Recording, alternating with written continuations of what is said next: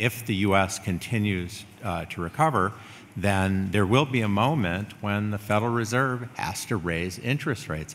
And markets are not prepared for that. They read about it, they say it's possible.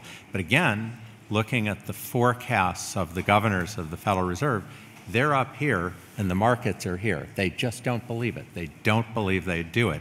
And I think not only they don't believe they do it, they can't imagine how they would react.